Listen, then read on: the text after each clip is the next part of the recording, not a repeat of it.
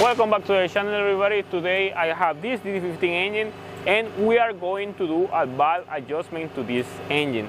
Not this specific engine right here. The engine I'm going to show is going to be later, but basically it's the same. It is the same process for all engines for 2008 all the way to 2023. So it doesn't vary that much. What varies is the actual amount of tolerance that you are going to apply to each valve. And in this case, if you don't have no idea where to find the specifications on the lash adjustment on each valve, you are going to find it right here in the front of the top cover, right? This sticker right here is going to tell you what is the lash that you need. In this case, this one is completely faded. You don't see nothing, so it will be hard to know, but make sure to get these readings right here to get the proper adjustment for your valves. This has different names. It's also called tune-up. It's also called valve adjustment and lash adjustment. But at the end, the purpose is the same. To do this job, first thing is remove all the top components that are on the truck. So the truck has air filters. It has tubings. It has air compressor lines. Then they come from the intake of the air filter all the way to the compressor, hoses and stuff like that. So you have to remove all these components to get access to the valve cover. If you don't do that, of course, you won't be able to remove the valve cover. In some trucks, this process is going to be harder than others, depending on your application. If you have a short nose Cascadia, it's going to be hard. But if you have a Coronado, it's going to be pretty easy because the engine is pretty much exposed. But anyway, overall, you have to remove all the top components that are on the engine. Once you do that, of course, you can easily remove the valve cover. And as I can demonstrate it on this engine, you can remove it pretty easy and just put it on the side. And then you can have the valve train. This right here is what pushes the valves in and out depending on the needs of the engine. We have one side that is intake, we have the other side that is exhaust. The difference between these is then we have a different adjustment for these two. So this right here requires a lower adjustment and this one requires a higher adjustment. But this will vary depending on the years, depending on the applications, but just be sure to follow the specifications in the valve cover as I said before. But now then we have this one exposed, we can see this right here, display this and this. This is the adjustment then we need to set on the engine. So there is different ways how to do this job. There is a way that you can do it each cylinder. So for example, we are in cylinder number 1 right now, so both of these intake and exhaust are completely released. So we can do cylinder by cylinder. So we can say cylinder number 1, then we can do cylinder number 5, then cylinder number 3, then cylinder number 6, then cylinder number 2, and then cylinder number 4. So that will be the firing order of this engine. But if you don't want to do 6 turns, because in this case we have to rotate the engine once and then rotate the engine again and again and again, you can do it in a different way, which is I'm not sure the name in English how it's like, but we can do the cylinder number 1 and then cylinder number 3 and then cylinder number 4, and that is how it continues. Anyway, this is how we are going to do it. So first, what we have to do to adjust the latch on this valve, we have to get the cylinder number 1 timing. So for that we have to go underneath the engine and just rotate the engine until we get that dot. And once we get that dot, we actually gonna get cylinder number 1, but we have to physically come to the top area of the engine and see and have the intake and exhaust that are gonna be free. So that means that we are in the freeze round, the freeze turn of the engine. So cylinder number 1, cylinder number exhaust on cylinder number 1, exhaust intake of cylinder number 1 are going to be free. So this is the time that we are going to be adjusting both. And we're gonna set the latch on this one by getting this filter gauge and get the measurement, the right measurement that we need. And once we do that, it's pretty easy. I mean, you open the nut and then apply the rotation on the adjuster, and then apply the pressure to the filter gauge until the filter gauge is very hard to move, like enough opposition to move it, but not freely to go in. So it has to be exactly on point. And once you get there, this is going to be all you have to do. And you have to continue on doing that on the other rocker arms. The adjusters are going to be adjusted the same way. The difference is then, as I said before, the intake is going to require a different adjustment than the exhaust. And the reason why the exhaust require a higher adjustment is because the exhaust balls, they tend to get hotter because of the hot gases that are traveling to the exhaust area. So you need a higher lash to maintain that tolerance working perfectly. In the intake, we don't have that issue. That's the reason why we need a lower tolerance in the intake. And then when we get that, then we have to move to the next cylinder. And that cylinder will be cylinder number 2. And cylinder number 2, we're gonna do intake. Because the easy way, if you don't know which one you have to do, you have to look for the free one. And in this case, as you can see right now, we have intakes and exhaust on the cylinder number 1. And then we have intake on cylinder number 2. This one is free. So now we have to do cylinder number 2. See, exhaust on cylinder number 2 is tight, doesn't move. So that's the reason why we cannot do cylinder number 2. If we are rotating the engine cylinder by cylinder, yes, of course, but in this case we're doing cylinder number 1 only, and then skipping the other adjustment to the other valves. In this case, we're gonna do cylinder number 1 and cylinder number 2 in intake. It's free. Then we have to set the adjustment on this one, pretty easy, as I said before. You set the adjustment and everything the same way. You're gonna use the same filler gauge and you use the intake number 1, same filler gauge for intake number 2. Then we're gonna skip it to number 3 on exhaust. See, this one is free. So we do the same, but in this case, we're gonna do exhaust filler gauge for cylinder number 3. This one is free. So we're gonna set the adjustment on cylinder number 3, pretty easy. In cylinder number 3, intake is tight because we are the lobe of the camshaft. You can get closer here. See this is the lobe of the camshaft. That right here is going up. So that means that it's getting pressure to the intake valves of cylinder number 3. That's the reason why this one doesn't move freely, because we have pressure. But in cylinder number 3, it is not. It is the looking down, so we don't have that problem. So we do the adjustment on cylinder number 3, and then once we do the adjustment on cylinder number 3, we jump to cylinder number 4, intake. See, this is the same one. The intake, we're gonna use the same filler gauge as the number 2 and number 1. After that, we're gonna do cylinder number 5, exhaust, and this is where we stop. So, see this. We did cylinder number 5, cylinder number 4, cylinder number 3, cylinder number 2, and cylinder number 1.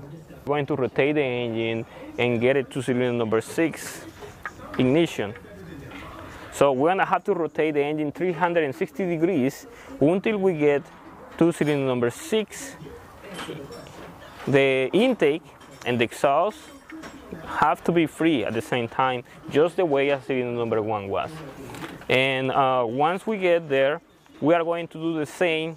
We are going to set the adjustment using the same filler gauge that we use for exhaust and for intakes on all the cylinders.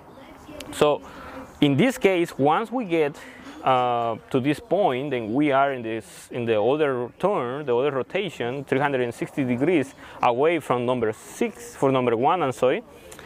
We are going to use the opposites. As we can remember, we did number 5 exhaust, number 4 intake, number 3 exhaust, number 2 intake, and 2 of the cylinder number 1. So now we're going to do the opposite. Do intake on number 5, exhaust on number 4, intake on number 3, exhaust on number 2, and we're done because we already adjust these two. But here will be a quick video so you can see. The rest of this video is going to be basically the whole process on how to do the ball adjustment from the start to the end. If you want to see it how it's done, here you want to have the time-lapse video doing the whole process.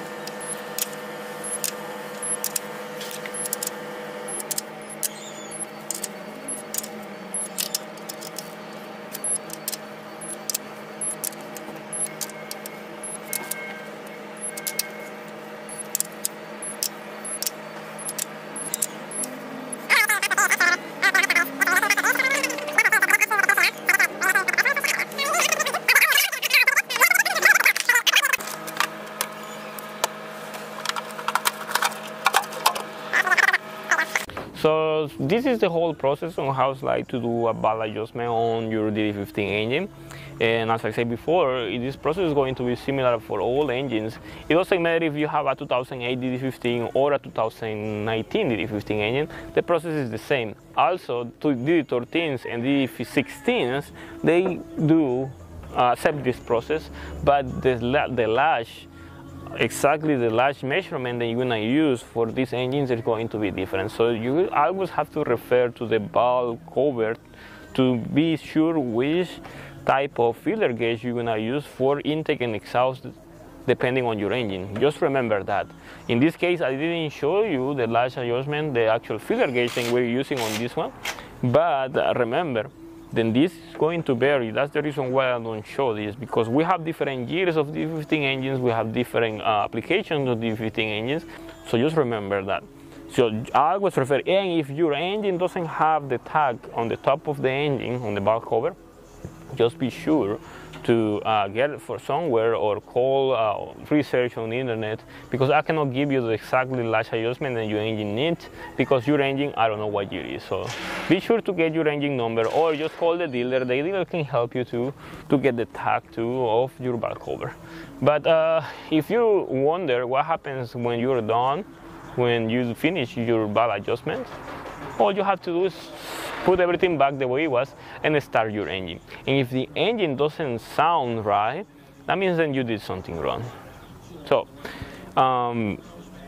this video is going to help you on how to do this job if you really want to do it. But if you have no experience on doing this job, don't do it, because you can mess up with stuff. So just do this engine if you have any experience working on trucks, or if you have any experience working on any type of automotive industries. So just prevent problems by being sure that you are capable to this problem. And if you wonder what kind of sounds an engine makes when a valve adjustment is not done properly, you can hear this clip right now.